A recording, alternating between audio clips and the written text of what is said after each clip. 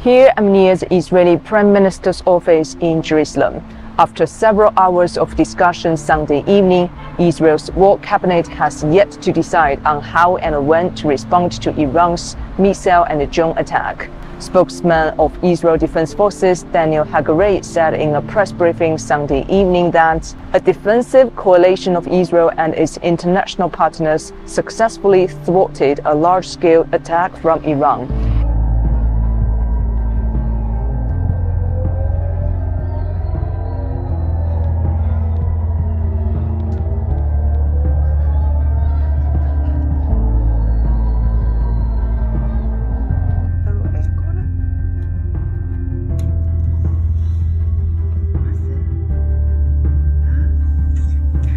UN Secretary General Antonio Guterres on Sunday called for maximum restraint after Iran's retaliatory attacks on Israel over the latter's deadly assault on the Iranian consulate in Syria.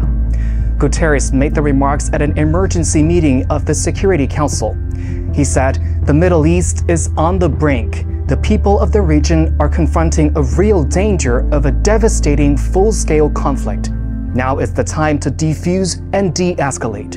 Now is the time for maximum restraint." Dai Bing, the chargé d'affaires of China's permanent mission to the United Nations, also called for calm and restraint at the meeting.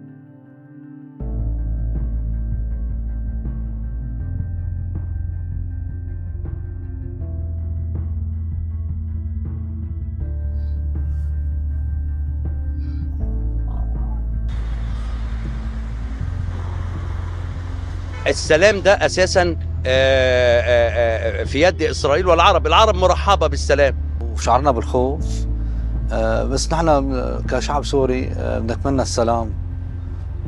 13 سنة حروب، وإن شاء الله نحن نتمنى السلام للكل. إن شاء الله الأمور ما تتطور أكثر من هيك يعني.